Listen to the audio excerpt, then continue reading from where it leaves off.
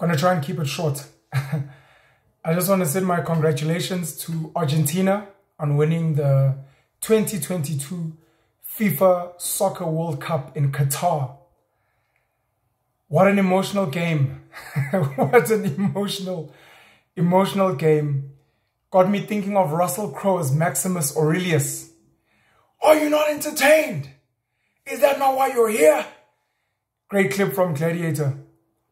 So I think at about 80 minutes, Argentina was leading 2-0 thanks to a penalty by Lionel Messi and a goal by Di Maria. And I think for all intents and purposes, it was done and dusted. Saw some people on social media saying France did not show up for the game, etc. Some people saying the game was rigged so Messi can win the World Cup. And then this psychopath of a boy called Kylian Mbappé came, I think, at 81 minutes and got a penalty, slotted it in.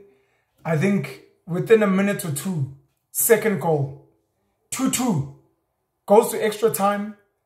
Messi scores a goal, being his second goal. Kylian Mbappé makes it a hat-trick. 3 goals, 3-3 after extra time. Of course, Kylian Mbappé goes and takes the first penalty. Come on, man. 4 goals in the World Cup final. Messi goes and takes the first kick, first penalty for Argentina. 3 goals in a World Cup final. France goes to score 2 out of their, I think, 4. Argentina wins 4-2 in the penalties. Emotional. You know, if Argentina had won 2-0 within the 90 minutes, it would have been a sensational win. Lionel Messi, Argentina win the World Cup. Great story. Amazing. Kylian Mbappé went and caused a sensational twist, which took the game to another level. I'm sure the bookies, the betting houses, sports betting houses went berserk, absolutely berserk. And for Lionel Messi, I mean, I can only imagine how much sweeter this victory is now with Kylian Mbappé coming through as this unicorn. I'm not sure if it's become official yet, but at least for me, Kylian Mbappé is going to be the player of the tournament of this World Cup. 23 years old. 23 years old. I saw a picture of him in his, looked like his bedroom with posters at the back.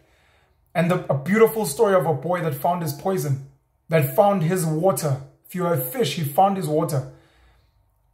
Blazing on the world stage. Won a World Cup at 19 years old with France. Came and almost defended that World Cup now with France again.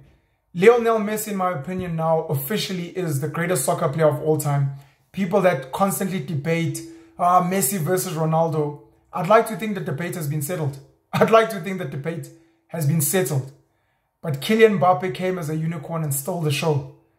What an emotional final. Congrats again to Argentina. Congrats to Lionel Messi, mercurial magician, pure talent.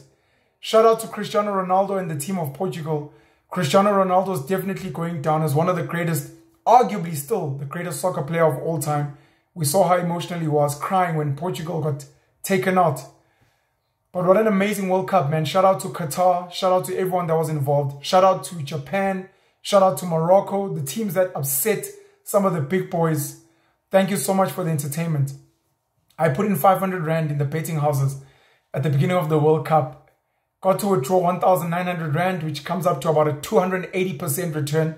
I'm happy. I put money on Mbappé to score, made money. I put money on Messi to score, made money. I actually put money on France to win. So I lost that bet, but I'm happy. I've got no complaints. I think there's a very beautiful story for us to all learn here. Specifically, obviously, from a Kylian Mbappé perspective. You know, I think there's a beautiful story to learn about finding your passion, finding your dream, putting your heart and soul and your everything into it to making it a reality. And even from a young age, 19, 23, I mean, if you look at what Messi was at those young ages playing for Barcelona, if you look at what Cristiano Ronaldo has achieved, not just for Manchester United, but at Real and other clubs that he's played for. What beautiful stories, what beautiful inspiration for each and every one of us to go for our dreams, to try and get our dreams at the greatest world stages, and to make sure that we have a life worth living. I was looking it up, and Kylian Mbappé, I think in next year, his salary goes to about 90.2 million euro. In South African rands, that's 1.7 billion rands in a year. about 141 million rand per month. It's a ridiculous amount of money. I think 4.7 million rand a day. A ridiculous, ridiculous amount of money. And it's not even about the money. He has found his poison. He is fully immersed in his poison. It is his passion. It is his love. He gives his heart and soul. Imagine finding your poison. Doesn't matter how much you earn, but you're in the right place at the right time and you're fully plugged into your destiny. Again, thank you to Kylian Mbappé and the French football team. Thank you to Lionel Messi and the Argentinian football team. Thank you to everyone who was involved in the Soccer World Cup. Until we meet again, man. Cheers and congrats again to Argentina. Boom! Boom!